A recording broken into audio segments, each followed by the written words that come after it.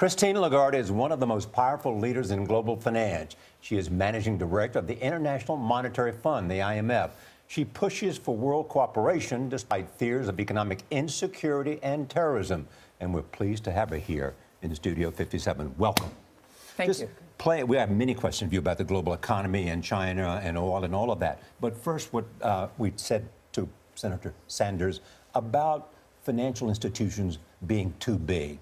Does the global economy need for banks to be broken up?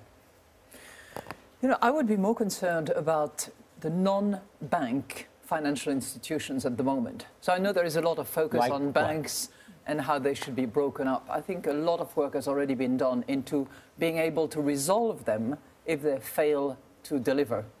But there is a lot of financial transactions happening outside the banks. And shadow banking? Yes, absolutely. And there is good shadow banking, there is bad shadow banking. But I think that what matters is that this shadow banking sector has to be supervised, has to be regulated, so that the trust that most people have in the banking institutions, in the financial sector in general, be protected. Let's talk about the health of the global economy. I know you said in a speech this week that it's facing increased risk and uncertainty and that we are on alert. What worries you? What worries me is that weak is too fragile and growth is at risk. It's at risk because you have the combination of Chinese slowing down, legitimately so, but slowing down. You have low commodity prices, and we think for much longer. And third, you have financial tightening caused by the different monetary policies that are being used around the world between the Fed, the Bank of Japan, and the ECB. And that produces tightening of financing and variation of currencies which are hurting. So the combination of the three are exposing a fragile growth at the moment. Are you worried about the Chinese growth? I'm not worried about it because I believe that 6.5% is nothing to be ashamed of. Which is part of their five-year plan. It is lower than what we have experienced with China over the years. So it is slowing down. It is moving from manufacturing, a certain kind of manufacturing, to more services, moving from exports to more domestic markets. And it is changing in terms of monetary policy and exchange currency regime. So all of that combined is an incredible shift to, organize, manage, and for people to anticipate. So we're not worried. We don't think that there will be any hard landing, as has been sometimes feared. But equally, it's a big change. And what about a huge influence. Yeah, I was going to say, what about the U.S. economy? I mean, what recommendations do you have for the U.S. economy? We recommend for many countries, U.S. included, what we call the three-pronged approach. And it means taking structural measures, adopting a sound growth-friendly fiscal policy, and using monetary policy to support the other two.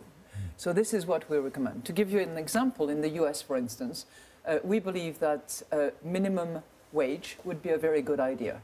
It's increasing the minimum wage. Yeah, to what, $15 an hour? I don't know exactly what the right threshold would be. I think that there are differences between states, and there are, states where it's within the jurisdiction of the state authorities. But it's pretty concerning when you see that 50 million American people live in poverty, and that in that 50 million, 40% actually have a job. Speak to the issue of trade, because in the political debate, both parties have problems with trade. And you're really sounding the alarm bells about protectionism, saying even if the average man is worried that the cards are stacked against them, they should avoid this knee-jerk reaction to say, let's avoid other countries. Well, history has told us time and again that building barriers, moving to protectionism, thinking that you can just deal with international, totally interconnected issues such as pandemics, such as terrorism, such as refugees, behind borders is an illusion and is very conducive to extremely disruptive situations. We've seen that in Europe, we've seen that in many parts of the world. Walls don't actually change the situation for the better. Donald Trump has proposed a 45% tariff on China. What would that do to the global economy? I think it would be massively disruptive. I also think that all countries are part of a big club which is called the WTO, which requires that tariff and non-tariff barriers be discussed, many eliminated, in order to facilitate trade.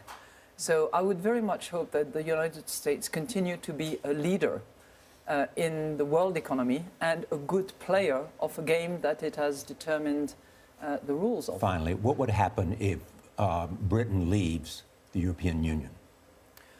We are in the process of assessing the economic outcome of such a decision, but we believe that it would not be a positive. And I do great damage to the European economy. I personally very much hope that it doesn't happen. Christine Lagarde, wonderful, as always, to have you here. Thank you so much.